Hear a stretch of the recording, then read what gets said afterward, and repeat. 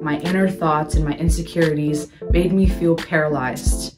So many of my dreams and goals seemed further and further away the more I sat to overthink about the millions of reasons why I wasn't worthy. I really saw myself begin to go from self-doubt to self-acceptance when I loved the hard moments and the insecurities rather than shooing them away. I accepted those moments for what they were and allowed myself to feel the emotions in the moment.